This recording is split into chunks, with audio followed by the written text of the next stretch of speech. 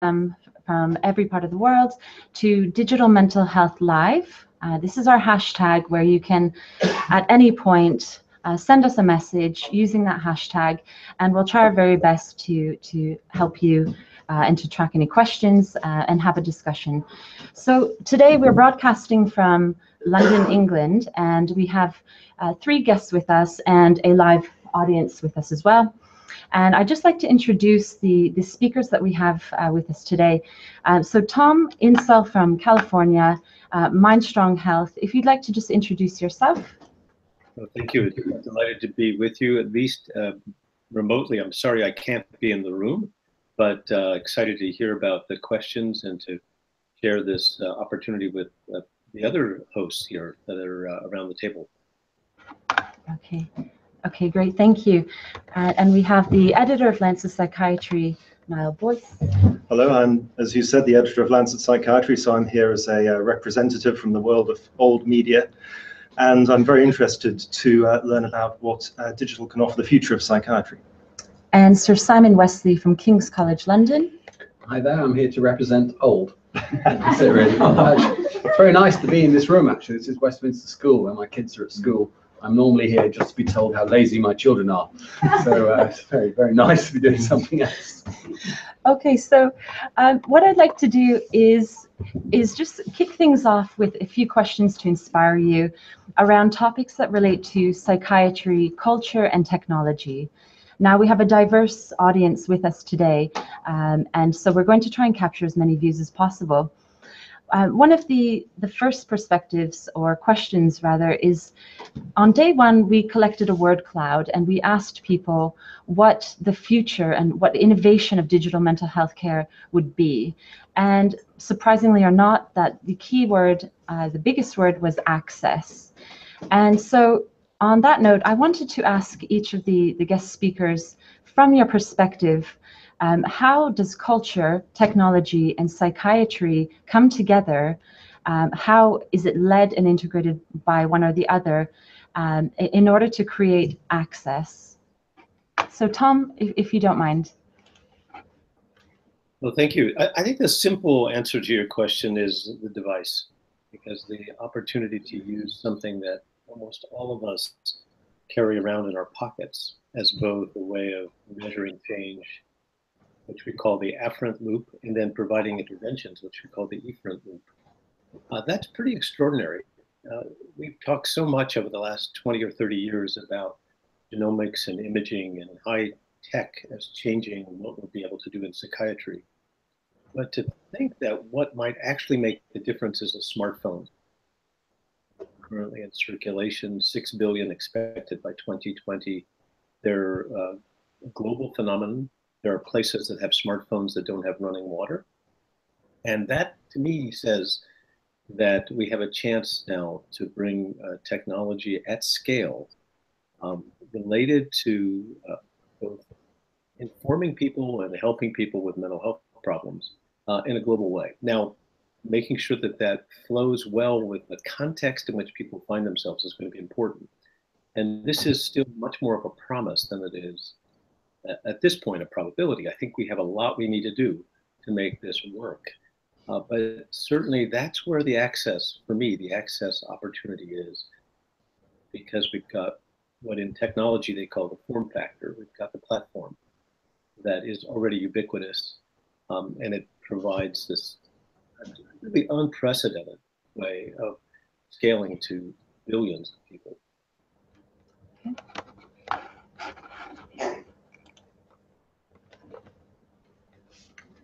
Well, what I can say as an editor, what technology has brought me in terms of the world of psychiatry is really genuinely hearing the patient's voice, which is something which I don't think psychiatry has always been great at. It has a history as being a sort of restrictive branch of medicine. As with all branches of medicine, it's been quite paternalistic in the past.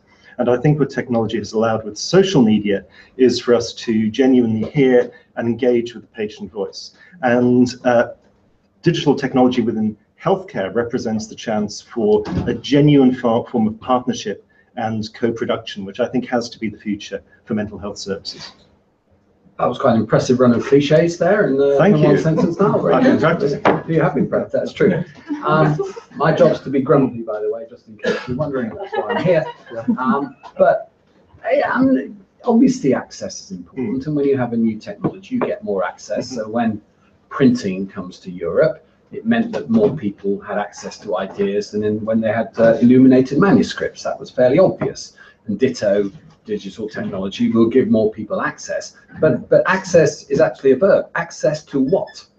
That's the thing. And finally, you know, I would say that we still have the problem of what is it that we are delivering, and why are we stalled in the things that we're doing? Yeah. And that's not going to change just because we have more access and better technology, but to do the same things. So until we have some nice new things to do, then I'm not quite sure this is quite such a breakthrough, other than in the way that printing was. Well, I mean, printing itself is sort of contentious because some of the sort of revisionist approach to the Reformation now in print is far more based around the social networks of Europe at the time. And printing is important, but it's not the sole driver. It's not exactly history. Yes.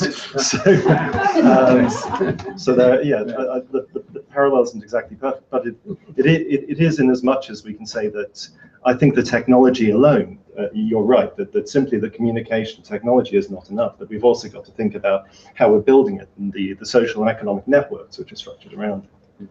Can I jump in here? Because I think Simon brings up an important point. It's for way too long we've been focused on what I call the quantity issue, how you get more people into care. And the fact is that at least in the best epidemiological studies, we have about 50 to 60% of people with mental illness, sometimes even serious mental illness, are not in care. Those numbers are quite a bit worse than they would be with diabetes, heart disease, hypertension. So some of that you could argue is an access problem. I'm not sure that assumption is quite correct. Actually, I think the bigger problem than the quantity issue of access is the quality problem of what gets delivered. And one of the reasons why people don't come to care is a lot of times that they actually don't want to buy what we sell. And I think we have to think seriously about quality, about what it is that we provide, whether it's through digital platforms or face-to-face or any other way. And the real challenge for psychiatry is providing better care that's more effective, and care that people want. It's not simply making sure that people have access to what we do today, because giving more people access, you're still going to have 60% of them who aren't going to take what we're trying to provide. Yeah, I think that's absolutely right. You know, the latest epi studies show, certainly in this country, I know this is not true everywhere, but in this country now, most people who have diagnosable mental health problems know that they do.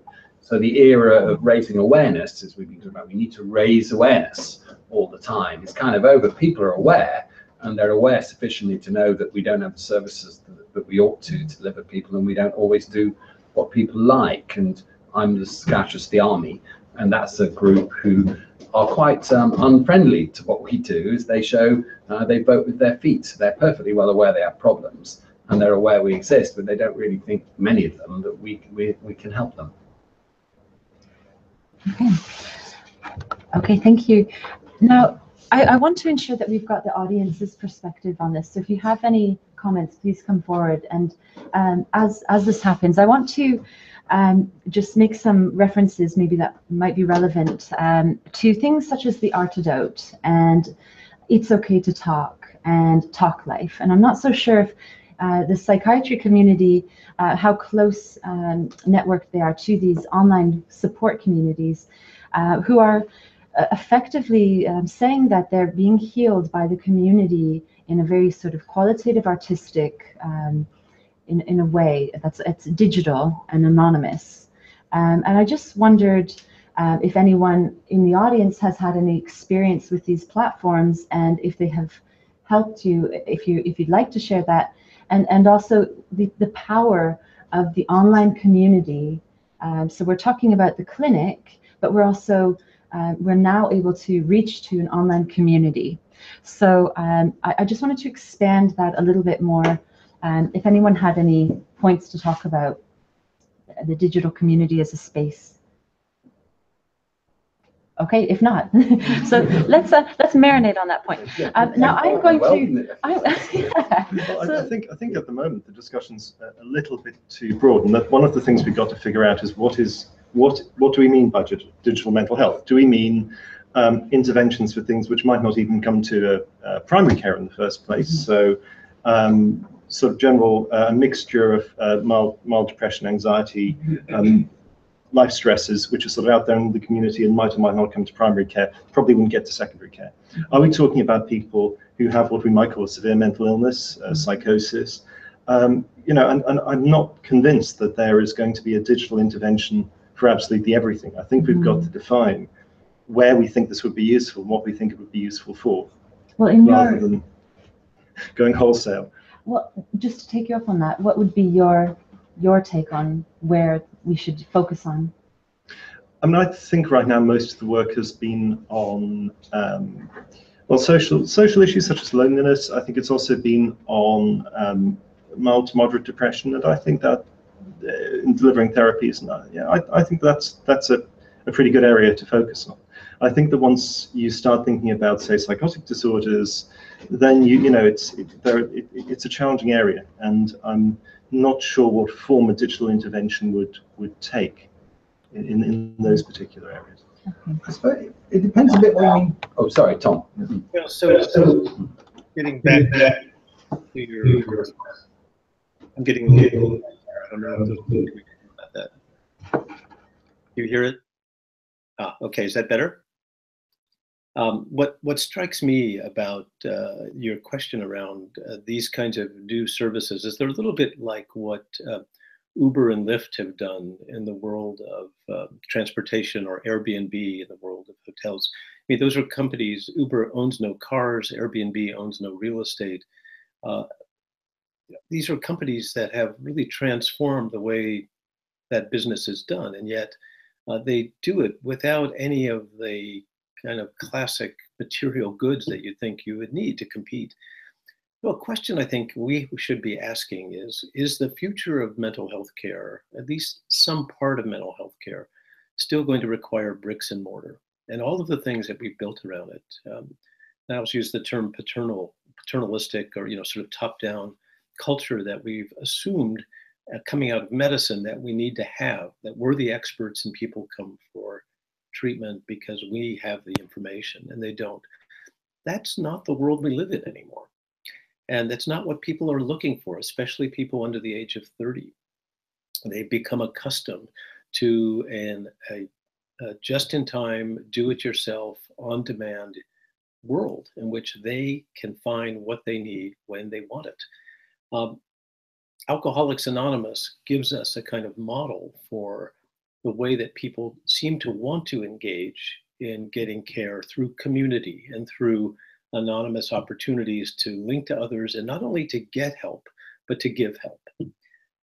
To think about doing that more broadly online at scale, globally, is actually a pretty interesting idea.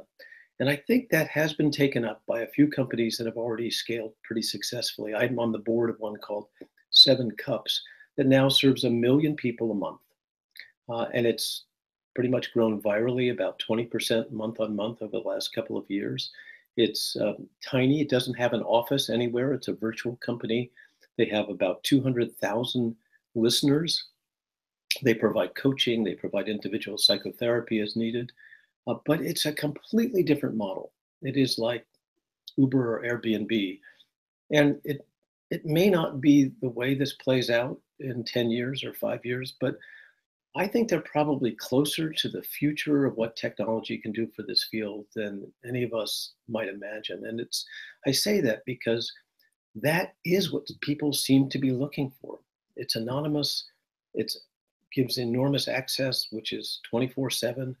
And it provides something that people are looking for, namely this kind of social connection and the sense of community with people who have similar issues and are solving these collectively. It's pretty interesting. I should also mention that it's free. So it's pretty disruptive as well, because what it does is it undercuts an awful lot of what we think is essential in running mental health clinics. we have to remember we're talking about two separate things. We're talking about mental health, which is everyone, and psychiatry, which is really quite a small thing. So, and you know, the idea of mobilizing social networks to help people and communities is not new. And certainly we showed after the London bombs in 2005 that people who could whose mobiles worked, because usually they don't, but when they did, straight after the bombs in London, who could immediately contact their family and friends, felt better. Well, that's, you know, no shit, then what a surprise. But what the surprise was, 6 months later, the differences in the anxiety levels were still present between those who could make immediate contact with their family and those who couldn't. And 99% of Londoners reacted by wanting to talk to someone they knew for 90% of the time, and 90% of the time that they found it helpful. Only a tiny number needed any form of professional intervention. So there's an idea where technology did help. And we've actually changed the way we respond now to disasters in this city. Instead of trying to switch the networks off, we keep them going, and you get a little text message saying keep it short. Because we think that actually helps people straight away. And unfortunately, as we're going to have more of these episodes in London, we'll see if it makes a difference. Okay. I think one of the things we've got to be very careful about is being either or. In my ideal future, what we would have would be efficiencies made by the use of technology, which would allow for the sort of intensive care of severe mental illness, of people with severe mental illness, which at the moment resources simply don't permit. So for people who have extremely difficult psychoses, that psychiatrists would actually be able to spend more face time with people who need more face time.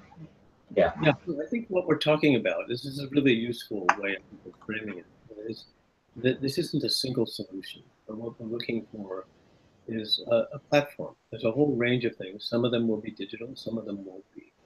But it's building out what we've been doing to be able to be more inclusive. I think for me, getting back to your first question, yes, this helps us on the access question. The real challenge for us now is to improve the quality of care and to make sure that whether it's digital or face-to-face, we're doing something that's far more effective, and it's also more engaging. It's in line with what people want, and it has better outcomes. And that, I don't think we've addressed that in a really serious way, whether we're talking about the traditional system or this Uber, Airbnb, novel, non-bricks and mortar system that seems to be coming up.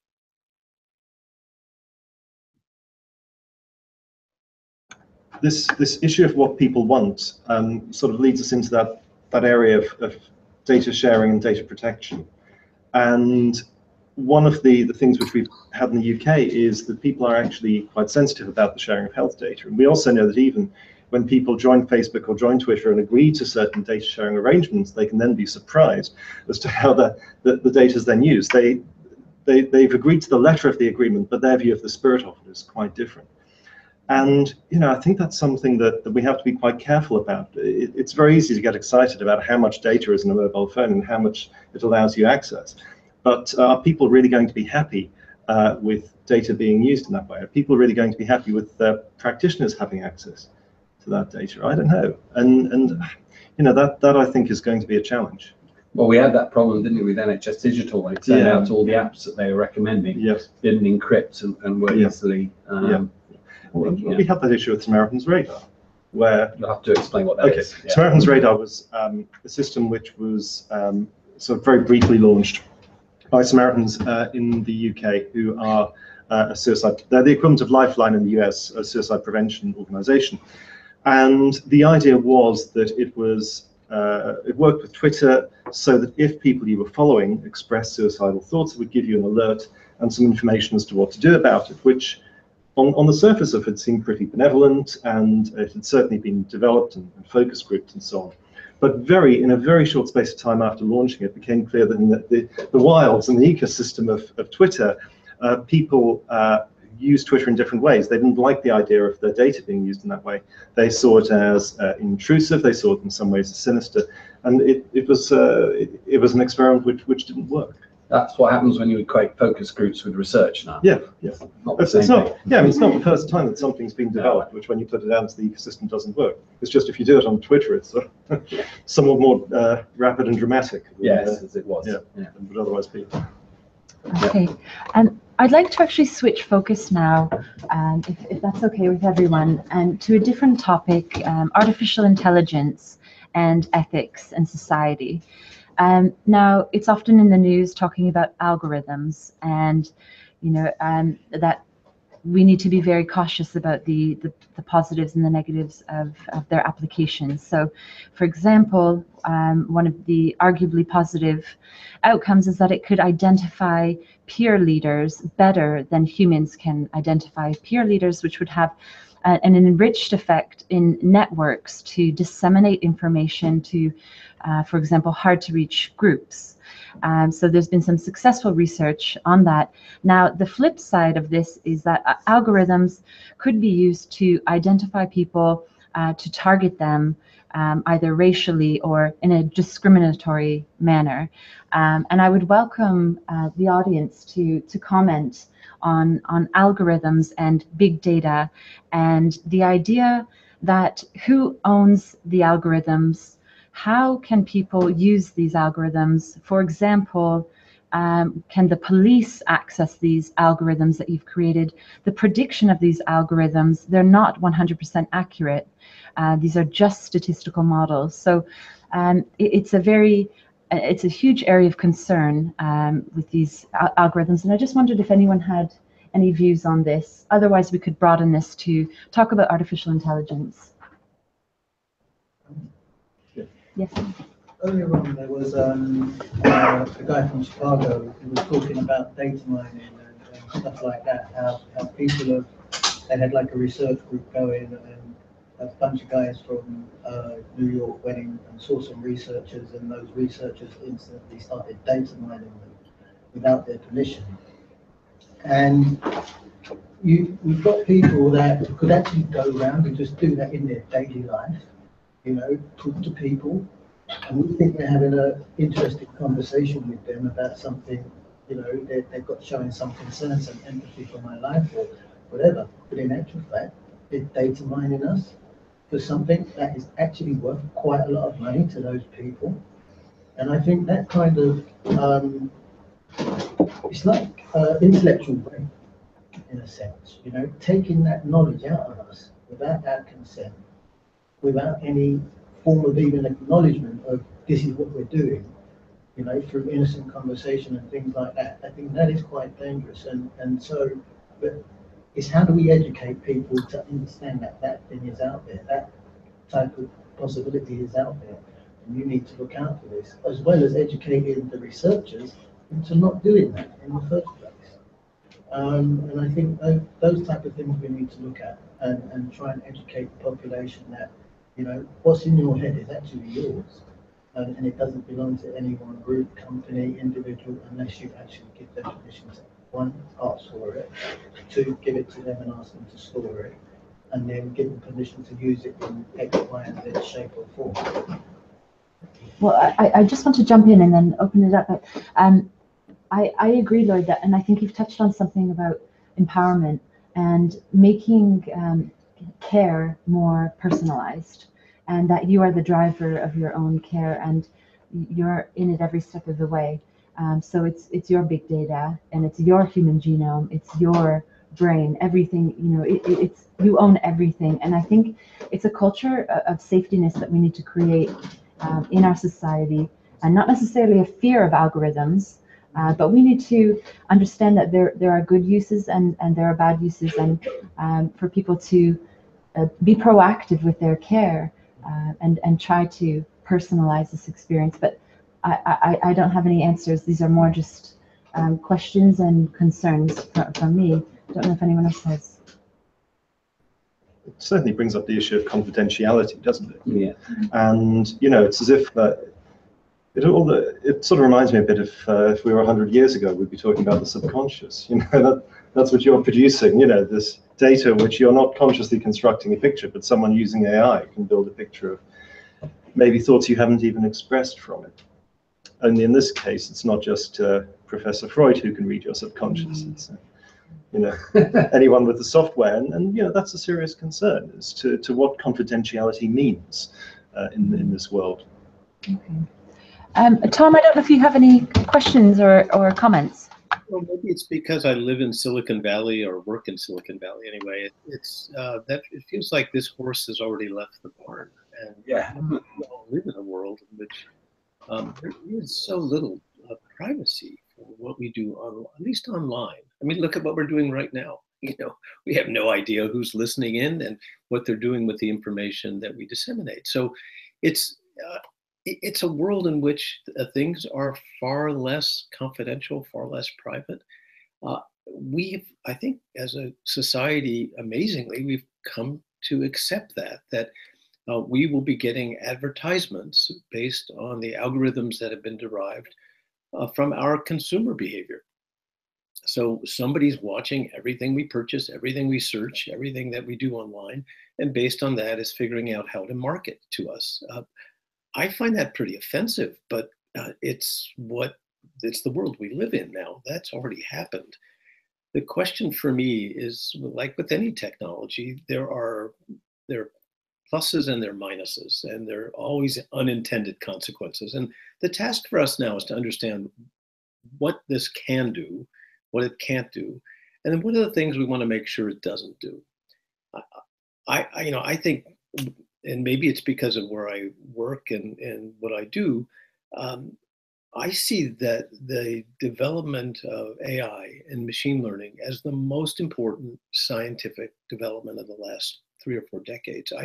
I don't think any of us have even a clue just how transformative this is going to be. When I started working at Google, the first day I was there, someone said, you need to meet with the head of machine learning. And I sat down with him to say, tell me about this. He said, well, what do you know? I said, nothing.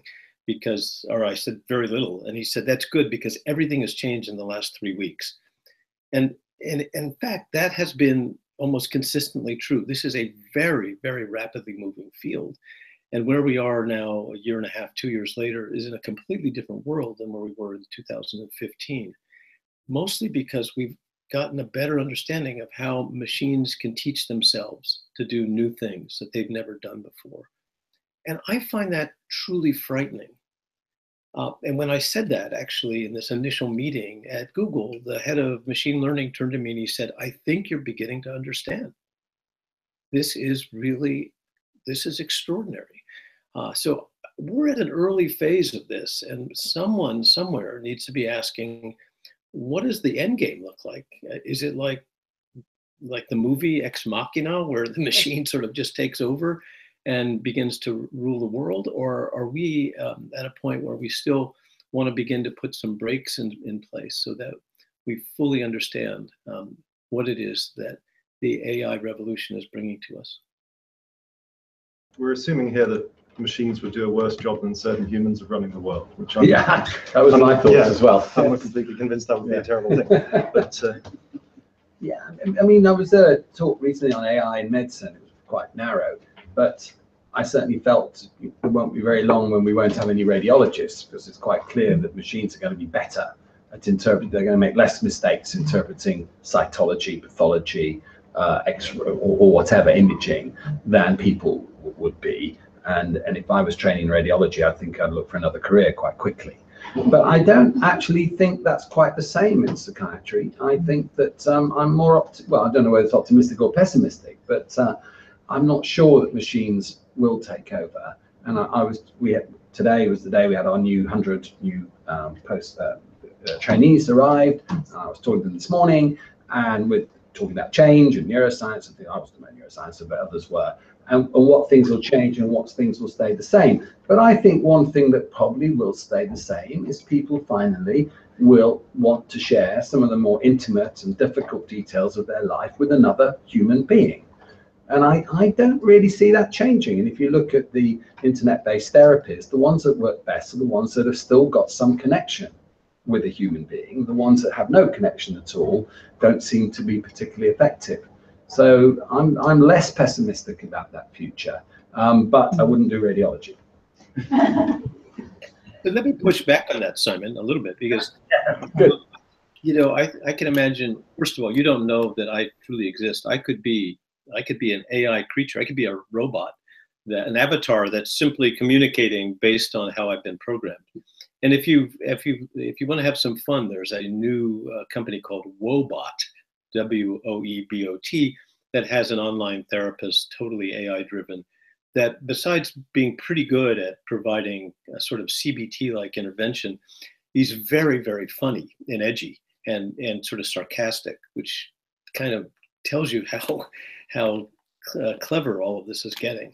But I think the bigger point is kind of what is it that AI, what is it that machines will do well, and what is it that humans will do well, and what we can do together. So I would agree with you that for you and for me, we'd probably be more likely to divulge our most intimate concerns to another person. But there are lots of people who wouldn't feel that way, and lots of people who actually would probably feel better talking to a machine than they would talking to another human. I think for me, what's kind of interesting here is to ask, where could we use this technology to do something that actually helps us on problems that we haven't been able to solve as humans? So I'm sure at this conference, there's been a lot of talk about task sharing and scaling up and global mental health. We are never going to have enough well-trained humans to do the kinds of things that psychiatrists do in the UK or the US. But you could imagine providing the augmentation of what we do in a way that allows a sort of upskilling of people who have far less training. Let me give you a quick example. There are people now working on taking the phone calls that come into a suicide hotline or the texts that come into a crisis text line, and using a natural language processing and machine learning algorithms, getting a real-time assessment of risk. An assessment of risk that is as good as what a master clinician would do. So this would be equivalent to somebody who's been doing this for 20 or 30 or 40 years, and yet you can hand this over to a new volunteer with maybe very little training on the suicide lifeline to be able to give them the backup they need. And if it's only even a green, yellow, red light that helps them to stratify risk in real time, that's something that might actually be quite useful. It's a very feasible project to do with even the algorithms we have today. And I think it's one example of what we want, which is finding the place where putting humans and machines together becomes a better process, a higher quality process than either one of them alone.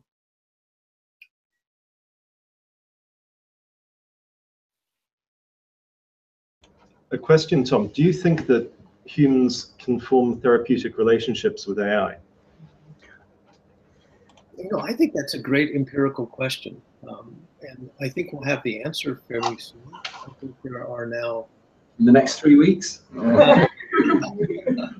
The question is whether the machines will tell us or not. They may decide that we don't need to know that. You're a very scary person, Tom. You really are. Well, that is based on a little bit of experience here. I think it'll be interesting to discover that. And I guess maybe a simple way to weasel out of your question with a slightly iffy answer is to say that I do think there are people with on the autism spectrum who will probably find it easier to relate to a machine than they will to a human, whether that's a therapeutic alliance, whether that proves to be as effective or not.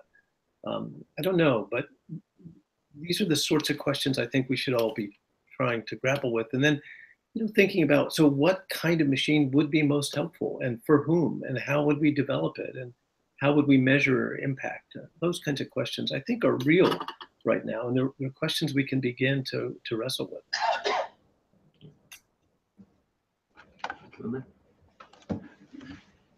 I actually think there are quite some good examples for that already. So I don't know if you have heard of this robot dog that's used in Japan, for example, for Alzheimer patients. So kind of just a robot that greets a person in the morning, and that just by that already creates some kind of a relation that can be very benefiting. Or you probably all know those cleaning robots. So personally, I really felt how I kind of get emotionally connected to them, just like I would to a dog when you're sitting in front of your desk and then suddenly this robot is coming up and touching your feet very gentle and think, oh, what's that? Oh, it's a robot again. It doesn't pee on the carpet either. Yeah, it's much easier to handle. But I think we've got to be quite careful here, because psychiatry, the history of psychiatry is filled with things which seemed intuitively obvious, which seemed like great ideas. I mean, Simon, of course, your work on post-trauma counselling, which intuitively seems like a great idea, and then in the Cochrane review years ago now, you the evidence and said, well, no, actually, no, it's not. Yeah. And I think we've got to be careful of the trap of developing technological interventions with the unspoken assumption that they're bound to work because they're intuitively good ideas, and neglecting the opportunity to collect data on effectiveness. Yeah, that's right. And we should also remember, you know, there's a kind of an adventure in two worlds happening here. Here, you're a very, unlike me, a much more savvy audience, and Tom's got amazing, you know, ideas and projects going on. I'm in another world that I work in, interacting with government at the moment. There's a kind of moral panic around social media, that social media is the cause of the rise in mental health problems, particularly in young people. It needs to be regulated. The big story yesterday was on the regulation of social media, and that will continue. So there is, you know, within a few yards of where we're speaking, quite a lot of people with a lot of power who think it's gone too far, that it's creating mental health problems. I frankly don't, actually, but a lot of people do, and that's another very powerful discourse, very big Daily Mail, etc., etc. And most people seem to just take it for granted. Obviously, social media is the cause of the rise of eating disorders and anxiety disorders in young people. So that's a separate discussion going on at the same time as the discussions Tom's having with Google. Oh, yes, please. I don't think it's the point of social media is the thing that is creating the problem. It's the people that are using social media that are creating the problem. There's actually a group on there that are convincing people to go around and commit suicide, but using social media as a portal to do that. I'm not arguing and disputing that. I'm saying, but there is a very strong voice among elected politicians, commentators, you know, whatever you wish to call them, you know, London elite if you want, it doesn't matter, who do think social media is the problem causing a rise in mental health problems. I don't think we know, okay, but there's definitely very strong voices arguing that. Phoebe. I was going to say, do you not think that social media has kind of like highlighted and raised more awareness on the society that London culture of mental health? So whereas we probably maybe try to put a blanket over the whole, like, you know, we've got the best NHS, we've got the best counsellors, we've got the best schools, but technically, you know, when social media did come and the rise of the social media phenomena happened, like we actually saw that there was loads of people coming out speaking about mental health. So I think that social media, I agree with what you're saying, is not actually, people would argue, I think it's just ignorant to the fact that we didn't realise that these things were going on anyway. It's just the fact that people are talking and they are using these as programs. I'm funny enough in agreement with you. I'm just saying that probably at the moment, I would think the majority of people aren't actually, but yeah. Fabian. Sorry, going back to the AI conversation, because I'm actually quite afraid of AI, I believe. I am now. Because I mean, we're assuming that the AI, because they're machines, they're going to be better than us at performing these tasks. But if we're talking about, you know, psychiatry, what happens if the AI advances to the level that it's human-like and starts to develop its own mental health problems? Maybe Tom can help us here. Tom, we're stuck. We need guidance. That's really brilliant insight. Yeah. So Tom, but on a serious note, you know, it seems as though, I'll just come back to me. It seems as though there might be some fractured thinking here in terms of how healthcare is going to operate and use technologies to supplement their intentions, how technology is going to storm ahead using these incredible algorithms that can predict most things before they happen. And then we have other fractured ventures happening. So is this just the sorry state of things? Am I being too pessimistic that we're all sort of going on our own and trying to feel our way through the dark, or choosing a camp, so to speak? Because how is it even possible to bring everyone together and to unite healthcare structure with technology? This is a very theoretical question that I'd like everyone to answer, but Tom, if you don't mind. Yeah, well, so I'll start, Becky. I just don't see it that way. I do think you're looking at it in a sort of a glass half empty way. To me, this is a time of extraordinary opportunity. And the way I think about it, and again, this is just my bias, but when I look at where we have failed in psychiatry, and I do believe we failed, I don't think we have much that we can point to as a raging success. But for me, the biggest failure is our failure to measure what we do.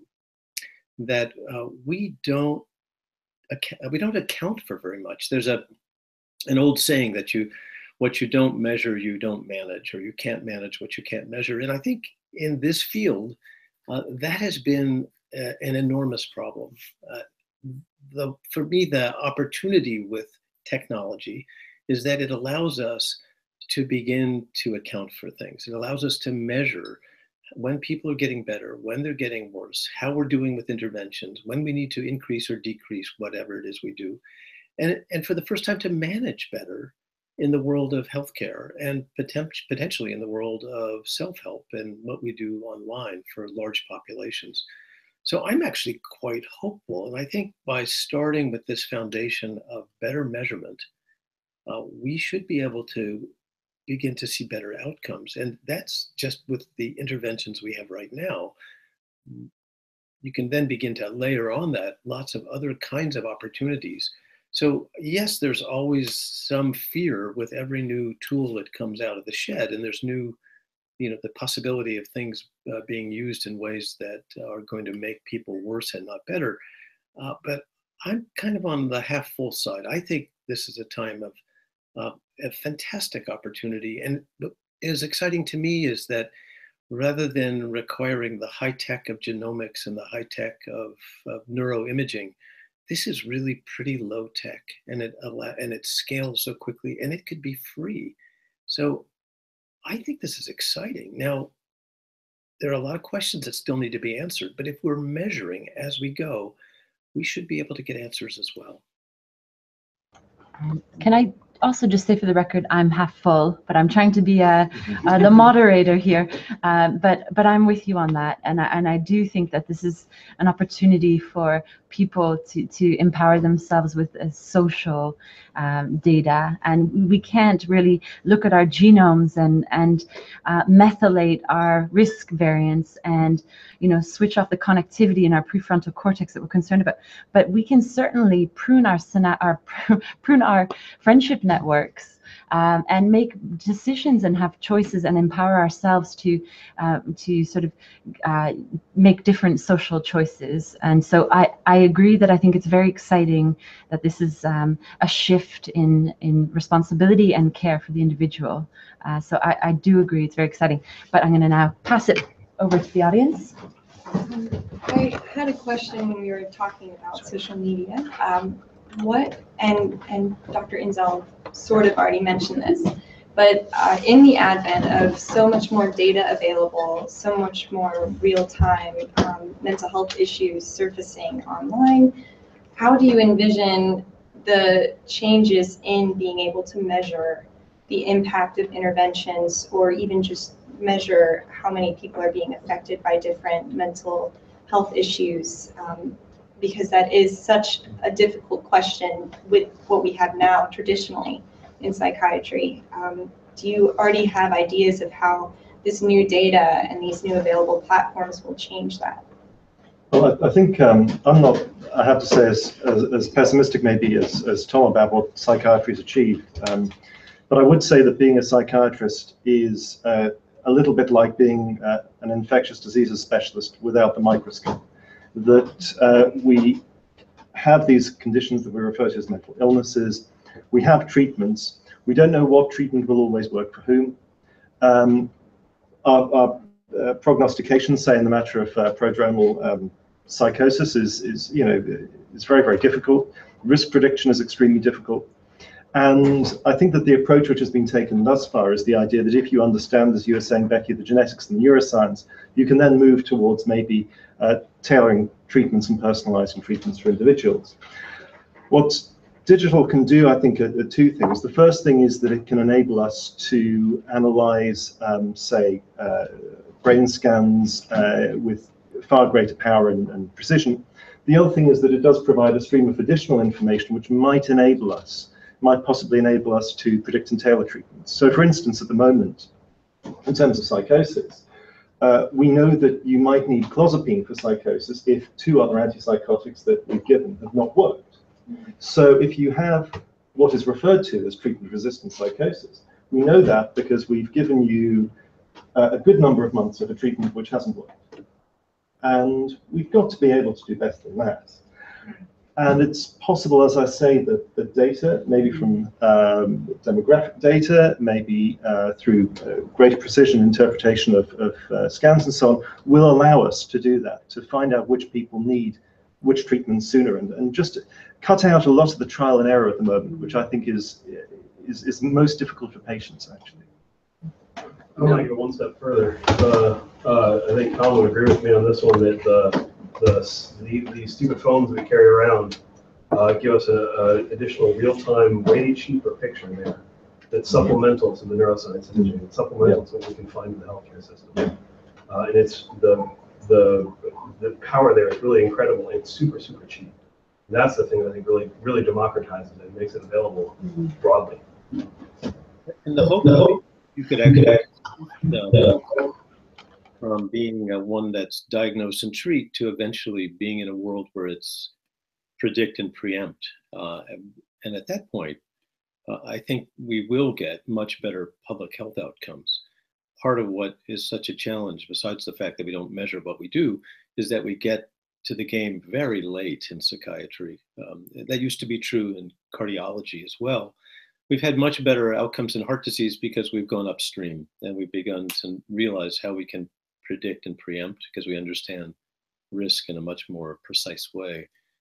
We need to do that for psychosis. We should be in a world where we're now thinking about how to predict psychosis, not how to treat it after someone's been ill for 3 or 4 or 5 years and already become quite disabled.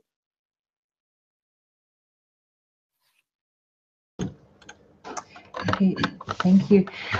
Now I want to switch focus to the concept of engagement, and when we approach individuals with particular ideas or tools, how do we best approach people? And are we going to scare people away with technology?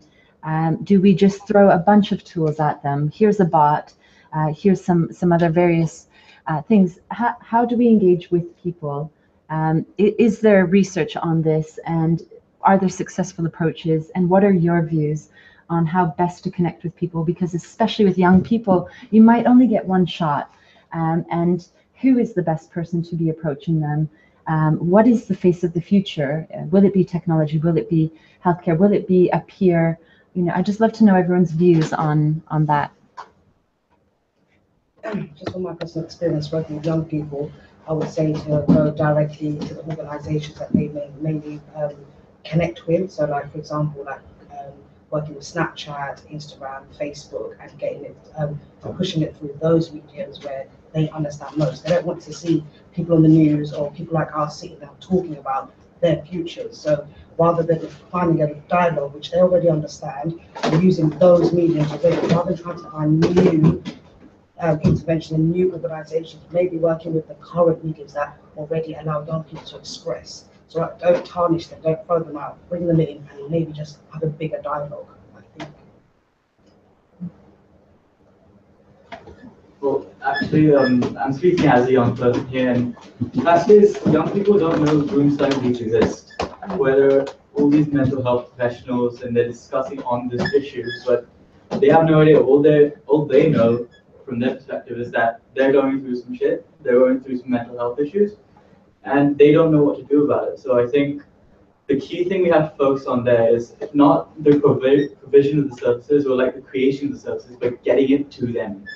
So the way we would probably do that the best would be through phones, because almost every young person has a phone on them.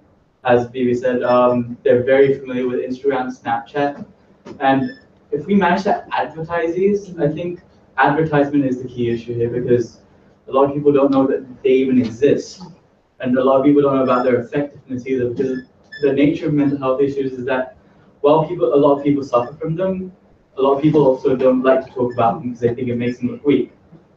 So it's a combination of advertisement and destigmatization. I think if that makes any sense. Where it's coming from as well, making it more friendly and I think relatable. So, and people are using these mediums anyway, so I think it's just a matter of connecting. Maybe Snapchat, Instagram, Facebook, all of these mediums have that ideology, and why people blame those organizations for creating more mental health issues, but really, are we not seeing that they're kind of regulating a space that we can actually look at and point our fingers to blame? Because they are doing something that we can actually look at and measure, you know, I think, personally. I think an important thing that's emerged from this conference is the need to keep humans in the loop, and not just with the beginning aspects of any research process, but throughout. And how do we keep people engaged? And in social work, we have a phrase of start with what people are, but being able to understand and utilize that idea, that starting point to engage people, I think is really important. So for example, in our work, we quickly realized that we can't just have young people as interpreters and translators of social media content, because they're not actively shaping the intervention that comes after that. So how do we keep them engaged? Well, first we need to be aware of the ways in which they're engaged in community. And so, for example, in our work, we had 2 young people that were gang involved that were interpreters and translators of the social media content we were accessing, but they had life things happening to them throughout the process. One person had a child born, another one had a tremendous amount of family issues that impacted their ability to engage us. So being flexible and reflective, I think, is a really important piece of that engagement to persist, not just to initiate. I'd like to agree on Desmond's point there, and also add that I think it's very important to get the established authorities involved. So in the healthcare system, that would be, for example, for the mental health psychiatrist or the GPs, to really educate those people and push that technology also through the established systems. Oh, sorry, just in the back. I guess I just want to add to the point Tom was making and question follow on from that. These platforms are definitely engaging more users. They would enable access, but the traditional way of delivering care, especially in psychiatry, probably across health, it's a regulated way of delivering care. It's at a country level, at a jurisdiction level, and those are there for valid reasons to prevent adverse events. So the question, I guess, is how would you deliver global mental health? In other words, allow resources to work across jurisdictions, nations, using these disruptive platforms, and at the same time, the platforms being run by a Silicon Valley-based company. Who would buy that, and who would lead bringing these things together, which are really different moving parts? To me, it looks like having cats in some ways. Okay. Tom, any thoughts? Well, I think engagement is a huge issue. The only thing I could add to what's already been said is one thing that I've learned in the last few years, maybe the last year to be more precise, is that a lot of it has to do with the word you used a couple of times today, Becky, which is the word empowerment. And I think that in psychiatry, our tradition has been to put the power in the hands of the provider and to not recognize the opportunity to empower the people that we call patients. I mentioned before my work with 7 Cups, which is this, one of these kind of more community-focused, anonymous-free services that scaled very quickly. I think they're doing something interesting, but what their secret seems to be, from what I can learn from them about engagement, is that they bring people onto their site, and very quickly you go from someone who's looking for help to someone who's providing help to somebody else. And when you're thinking about what empowers people, there is nothing more empowering than giving someone the opportunity to help another person. We don't do that in psychiatry very well. We do it a little bit within the group therapy context, but not enough. That's the kind of thing that we can do through these new platforms that I think will be engaging. And again, we can find that out because we can measure as we go. We can learn what it is that people want to do, what they continue to do, and what they found most empowering. So these are all now empirical questions before they were theoretical ones. And that's part of why I'm so excited about this new opportunity. I agree with that. I mean, I think that's the way things have been going anyway before, in spite of, well, without the technology. You mentioned what we did years ago on showing that single session debriefing was ineffective by professionals after trauma, actually made you worse, the result of which we changed the systems with the military to build up a very big network of peer practitioners who were soldiers themselves wearing uniforms, etc., as being the kind of first line of defense. And that's now the system we use. So I think that's the way we have been moving, actually. I'm slightly more optimistic than Tom in the sense that we have been doing that. But at the end of the day, there are some people who are too ill, too traumatized, etc., will then need more. So that won't, and the system is supposed to pick those up. And then the ones who really do need more will go on to the next level. And that's done actually without technology, but it will be made easier for sure with technology. Yeah, I mean, I agree. I think that we've got to be very careful about this idea of totally disruptive innovation. I know that's a sort of fashionable thing to think about, but I think that we've got to think about how psychiatrists, psychologists, nurses, social workers, everyone involved in the mental health team can have their practice enhanced by technology and assisted by technology. I think if what we're saying is replacement, I think that's simply not realistic. And we're coming to the end, but just one last cautionary word. In my research world of epidemiology, we have the potential to do amazing stuff in this country, but we've been hampered for some time now by the scandal of care data, which people in this room will know about, and where we have the technology which would provide amazingly good information that would dramatically improve healthcare. We're basically not able to use it because people are very concerned.